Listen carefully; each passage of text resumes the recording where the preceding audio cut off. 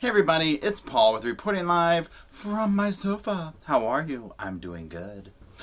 Today we are going to be reviewing some notes from reporters about the second day of testimony in the Brendt Christensen penalty phase trial. As you know, as I know, as we all know, we saw it coming. He was found guilty, so now it is a matter of life or death basically for him. This testimony was especially heart-wrenching. I was just like, honestly, a hot mess here this morning reading this stuff. So I'm going to try and make it through this video without anything else being said and without any further ado, let's review.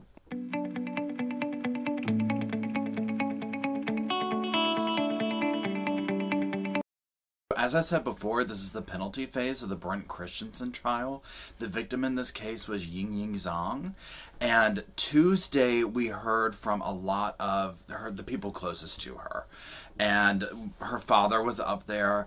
And when he was shown a photo on the big monitor screen and asked if that was the picture that he saw last of his daughter, he broke down, he started crying, and through a translator he said, "It's completely unbearable. To tell you the truth, I do not know how to live the remainder of my life."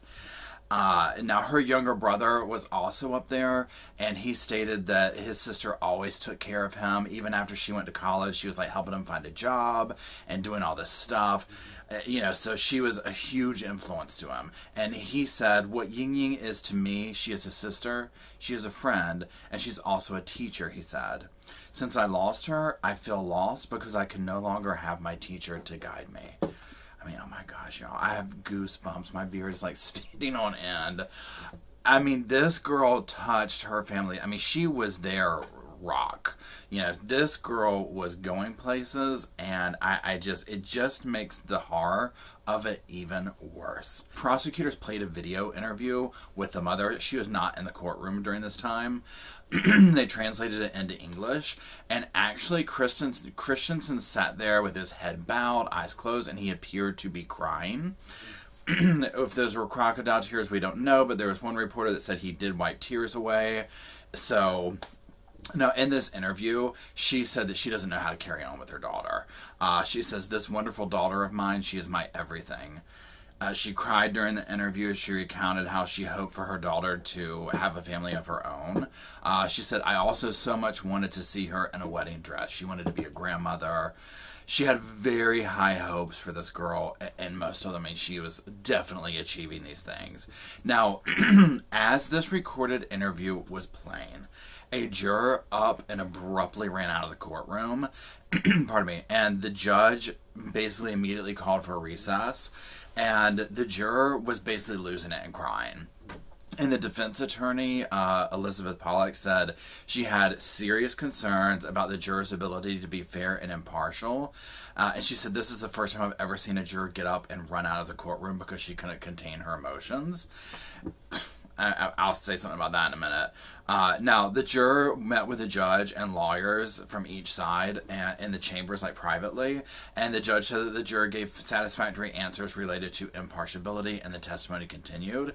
This case, and now y'all know that we haven't really even watched this in person because of the, it's a federal case.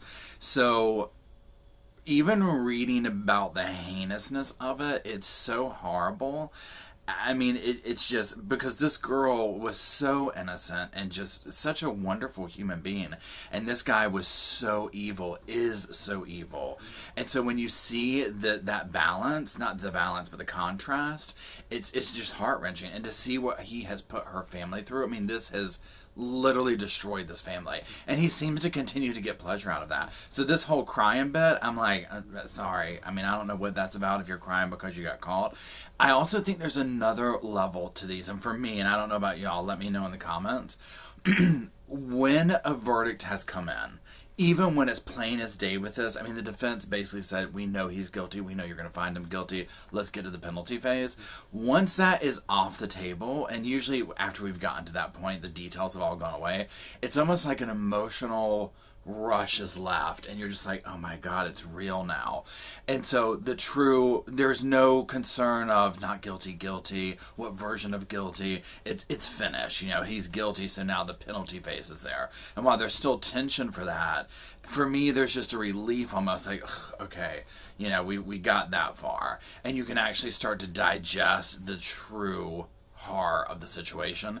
And so, I don't know. So for me, this morning, like I said, reading this stuff, I was just a mess. I had to pull myself together and to sit here and put this up. So anyways, let's continue. Now, her fiance, and I'm going to butcher his name, so I'm just going to say her fiance. They planned to marry in October 2017 and eventually planned to return to China because she wanted to teach at a university. And he said, it totally changed the track of my life.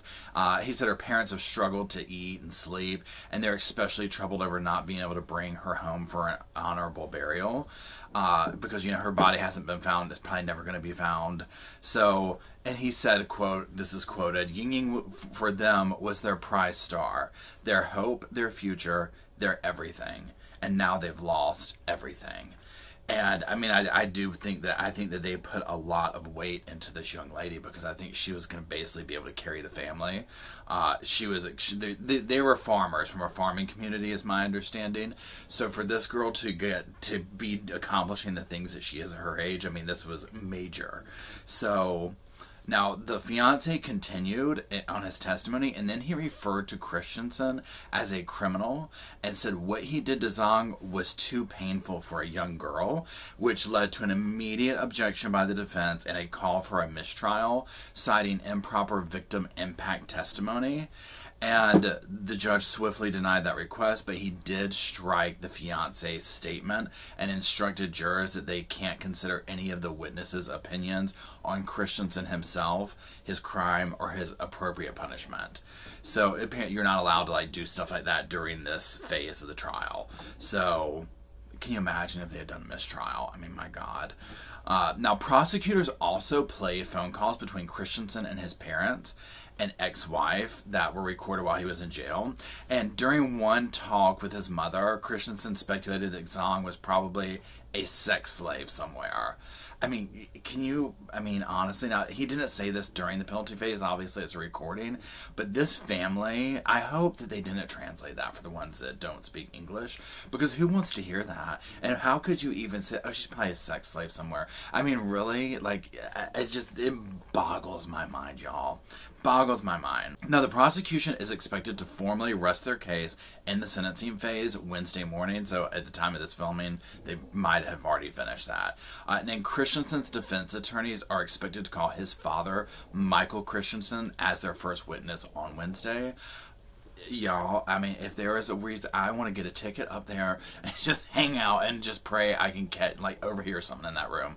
I cannot wait to hear what his father has to say, because again, I'm very fascinated. I swear I'm going to do a video on this eventually, I promise, about the relationship of when a loved one, a family, a close friend, whatever, goes through a situation like this and how they choose to relate to that person.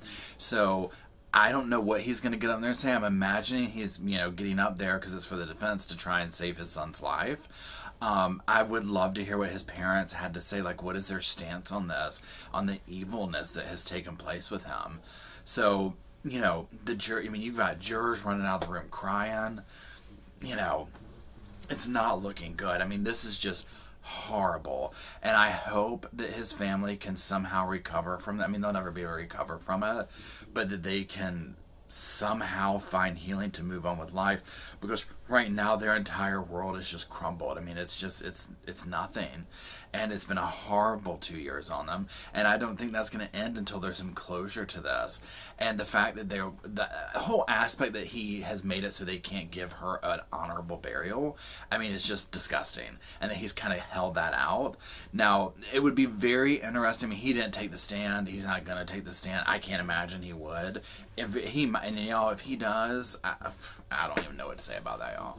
Shut it down. I don't even know what to say about it. Because there was speculation that he might take the stand or last minute say where the body is or something like that to try and save his life. But I don't think that's number one, possible, and I don't think it's probably going to happen. Hopefully, so if they're doing that Wednesday, usually the way this works is Wednesday night or early in the morning, but with this, I'm sure they'll put it out tonight. They're going to put out the, this is what's going on for today's testimony. And I mean, I don't think it's going to take the jurors that long, y'all. I mean, my God. Again, death penalty stuff is very tricky because one juror might feel like they might have a bias towards that, but when you start getting into mitigating factors, I mean, he presents all of these things, or aggravating factors, whatever they call it for the death penalty. I'm not sure what criteria those are for like where they're at or how that works, with their particular things.